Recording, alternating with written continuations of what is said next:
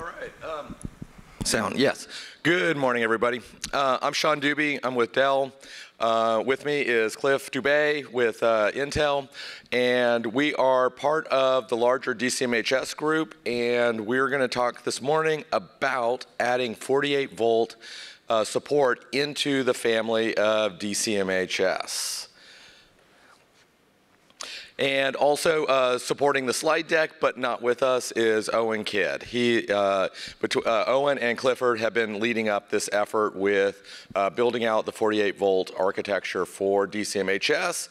And let's get into what exactly this is. So first off, quick reminder of DC-MHS. DC-MHS, amongst other things, is striving to have interoperability of HPMs with platforms. HPMs are the host processor module, also known as the motherboard. We're striving to have any compliant HPM to be able to drop into place with a platform that is DC-MHS compliant. Now, going along with that is we've got the changes going on in the industry. 12 volts has been the predominant power distribution voltage for a long time. 48 volt, though, is ramping up. We've got OpenRack, especially OpenRack V3, that is based on 48 volt. We have accelerators that are increasingly using 48 volt. So OAI is a great example of that. And so we expect going forward, we will see more and more motherboards that are, instead of taking in 12 volts directly, we'll be taking in 48 volts and then either doing conversion to 12 or any of the intermediate voltages, or even doing the conversion from 48 volts down to 1 volt, 1.8 volt needed by the CPUs. And hopefully everybody saw the Google Microsoft presentation yesterday on their efforts on building out specifications for modules supporting this. All right, so let's go on the next slide. Okay, so from a scope and requirement standpoint, again, we want to have HPMs that can drop into any DC-MHS compliant system.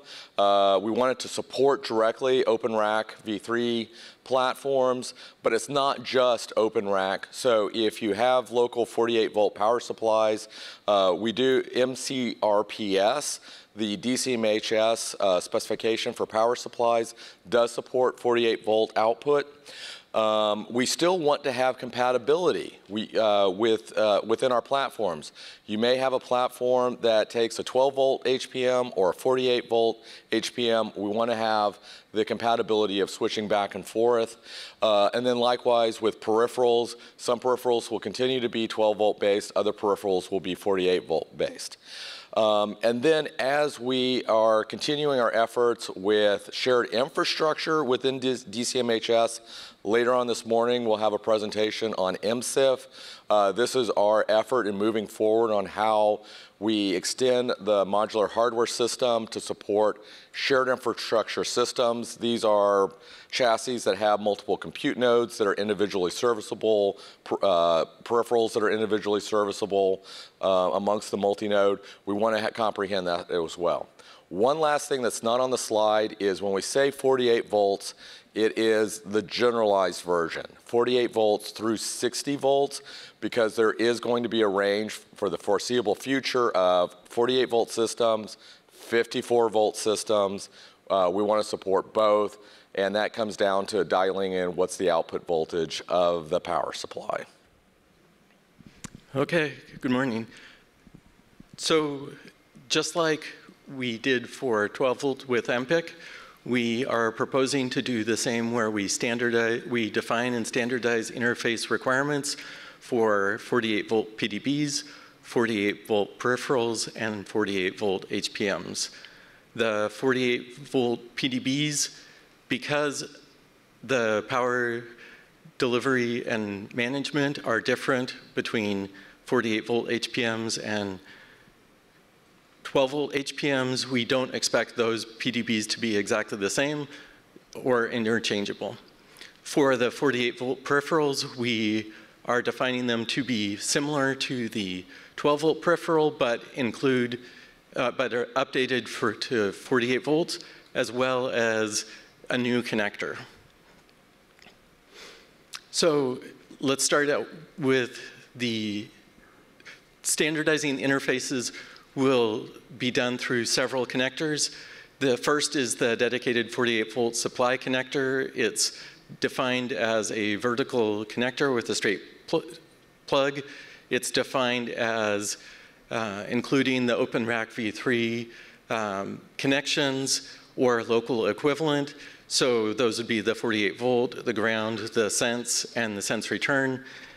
And then PDBs or HPMs that have this connector on them as an input would be required to have a hot plug controller circuit that is enabled or disabled via the sense circuit for compliance with the OpenRack v3.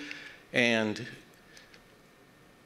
then the target power for this connector is about 3,300 watts at the OpenRack v3 46-volt minimum.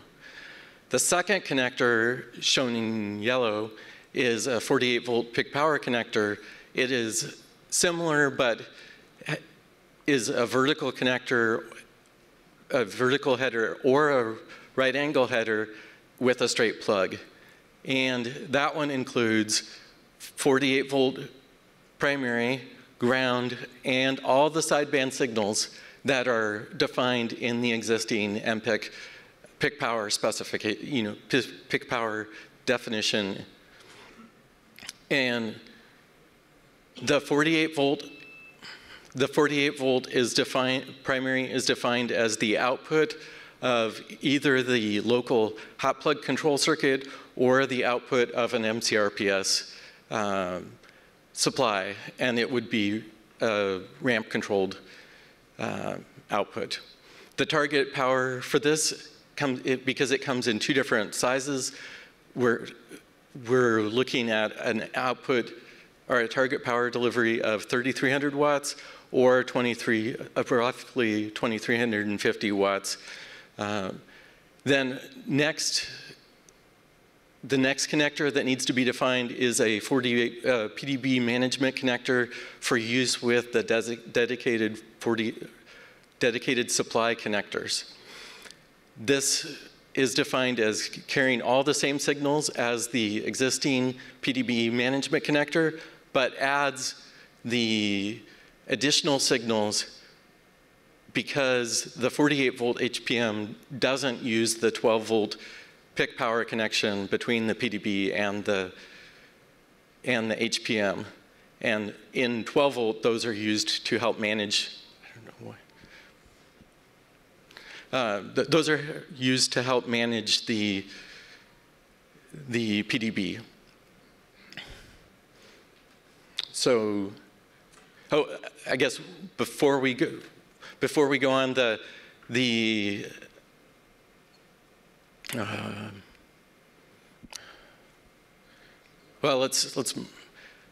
so for the OpenRack v3 solutions, what you'll see is you see a 48-volt OpenRack v3 supply powering a 48-volt PDB. The 48-volt PDB then supplies 12-volt HPMs and 12-volt peripherals using the exact same definition as the existing MPIC specification. And then it also includes the new connector for 48 volts to manage peripherals. Then on the right, you'll see the 48-volt powering the OpenRack v3 voltage powering a 48-volt HPM. That also powers an optional PDB for the 48-volt HPM. The PDB is optional, as well as the 12-volt, 48-volt to 12-volt VR on the PDB is also optional. And what's new for 48 volts is that it's possible to have more than one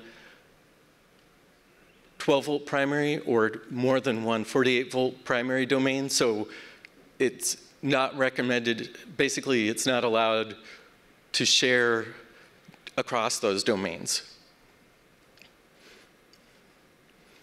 Okay, for the MCRPS solution, a PDB is always required. The hot swap circuits on the PDB are optional, and when using a 48-volt HPM, the 12-volt VR is also optional on the 48-volt on the PDB. And again, sharing across the domains is not allowed. Okay, and then as the last kind of category of solutions is the shared infrastructure solutions. This is a case that's a little bit different because we have the overall chassis that houses multiple server sleds. The overall chassis will be the one that either hosts the local power supplies or plugs in through in an OpenRack solution to the bus bar. So there's usage of 48 volt that may be at the chassis level, such as running fans or down regulation to 12 volts. But then it's a choice of the chassis designer whether they are passing 12 volts to the compute sleds for a legacy type of design, or passing 48 volt to the compute sleds, where it can then either be used directly as 48 with the HPMs or down regulated to 12 volts. The down regulation is the picture that's shown on the left, in which 48 volts is distributed to the compute sleds, but then a power distribution board down regulates to 12 before feeding it to the HPM. Then on the right side, we have HPMs that are directly using 48 volts, and that's where the voltage line can be passed directly to the sleds or to the HPMs to be used directly. So again, on MSIF, the shared infrastructure solution, we're going to be talking more about it later on this morning. So here's context for when we get into that later on. Okay, so wrapping up, we are looking to enable 48 volts from a timing standpoint. We want to align the specs to be aligned with the scalable Dino specs. Again, we're going to be talking more about that later on this morning. So it is when we have the new HPM form factors fully ratified, that's also will be coincident with when we have 48 volt support or a recommended architecture so that we can get this interchangeability, intercompatibility between HPMs and platforms. And of course, we always look for feedback. Any questions for us today?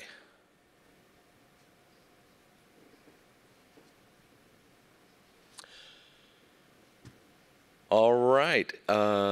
John may have a question here. You mentioned that the connector is going to change. Do you have any ideas if there's going to be a different key on the same connector or a different color to differentiate it?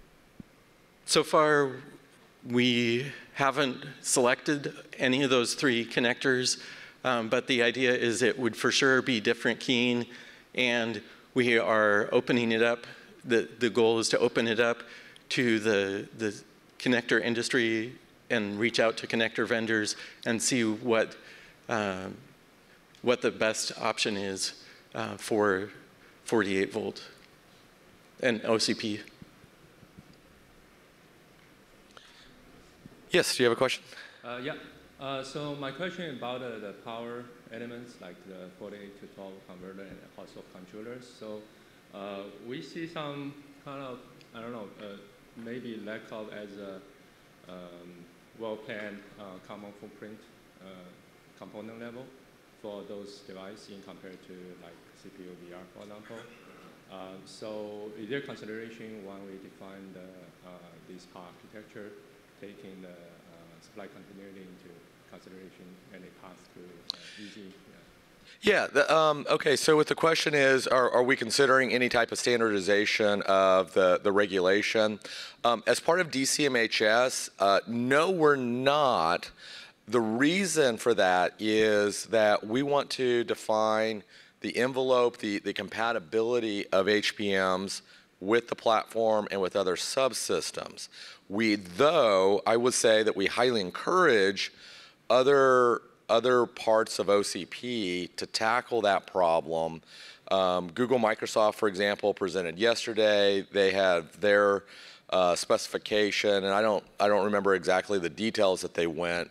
I know that there are other considerations for other standards within the industry, so I think it's a great thing, but at the same time, we want to encourage innovation, and within DC-MHS, that's what we want to be careful about, of not over-specifying to the extent that we prevent innovation, because there's going to be ideas that we just can't think of. So great to let the market go after this.